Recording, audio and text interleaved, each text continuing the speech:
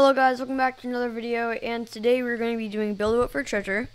And so we are only going to be doing 2 videos this weekend instead of 3, if you saw the last video for islands.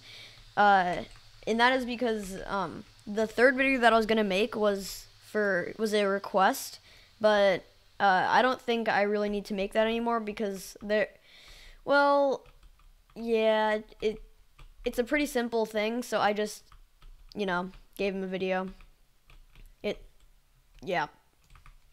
Okay, well, enough talking about that. Let's actually do this. So, this is basically a repeat of the islands tutorial because all we're doing is making it so, this right here. Oops. Wait, no. Why was I clicking on wood? Okay, we are going to make it so that this thing right here, this number, like 1x, actually has a meaning. Yes, I know. Yeah, it's so cool. It actually has a meaning. But yeah, let's get right into this. So, the first thing that we're going to do is go into here, and just go into the first one you find in, like, the first, I'm just going to make this visible so you can see it better. So just go into the first one you find. So like this one or this one, doesn't really matter. You can, if you have like a ton, you can just go into the first one you see. Doesn't really matter.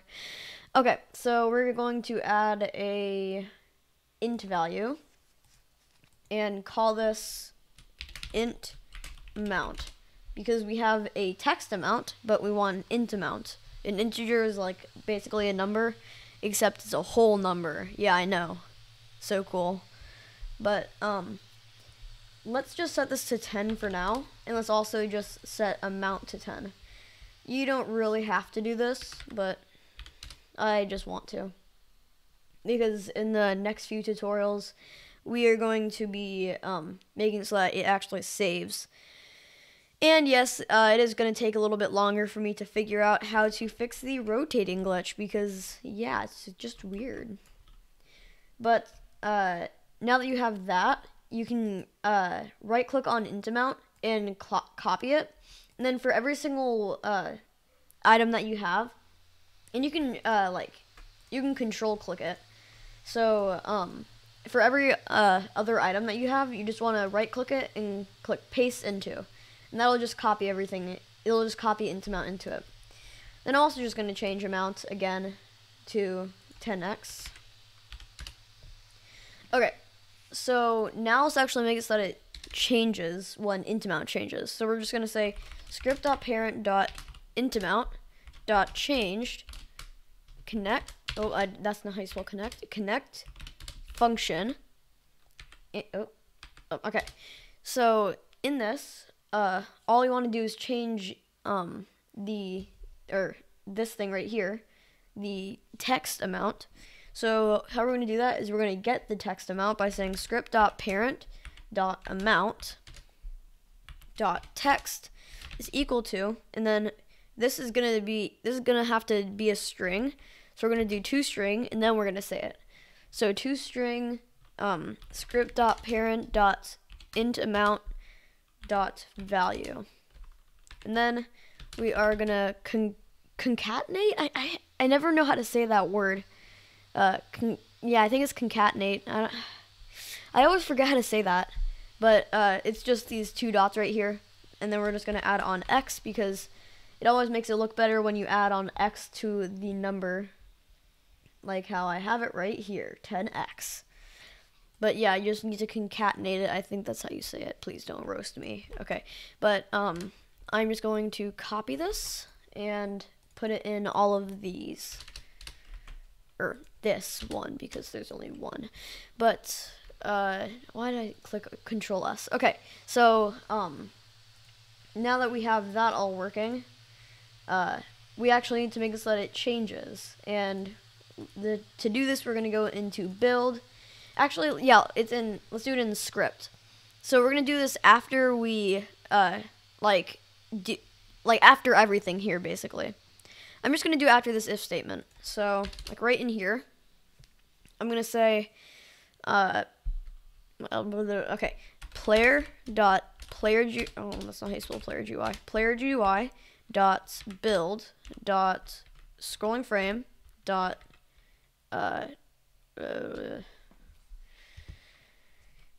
not dot find first child, and I'll explain this later. Block dot name dot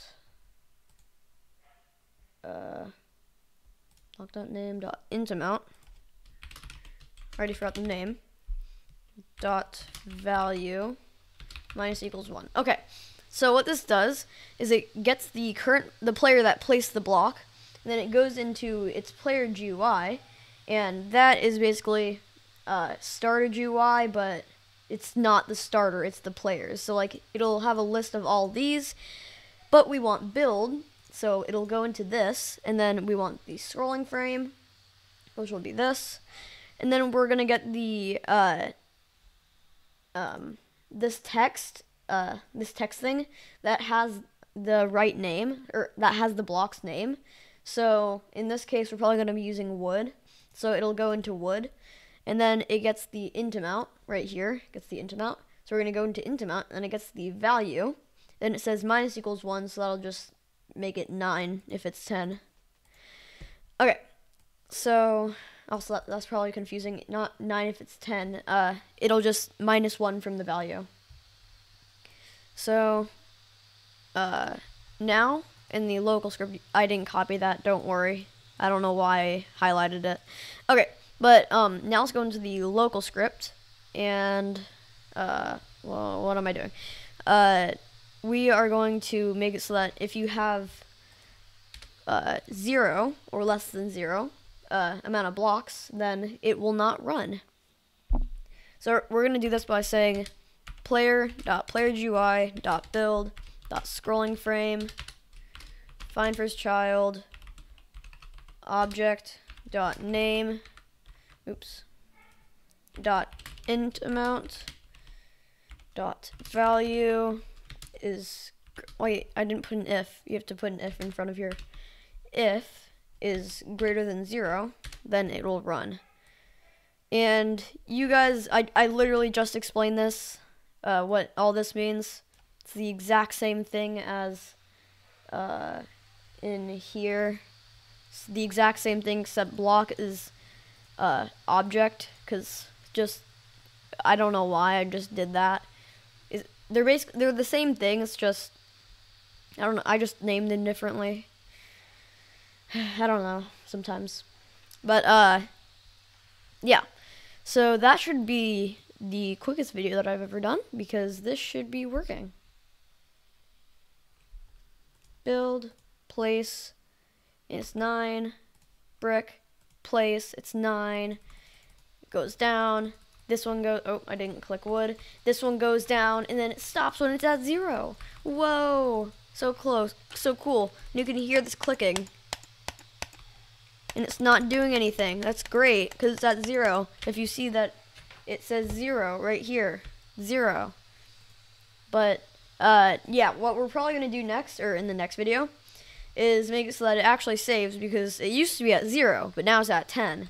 And probably before that, I'm going to make so that you save a plot, because that wouldn't make any sense if you just lost your blocks randomly whenever you played. That would just be annoying. So I'm going to make a save plot system, probably. Maybe probably. But that is it for this video. I hope you guys enjoyed, and I'll see you guys in the next one. Bye.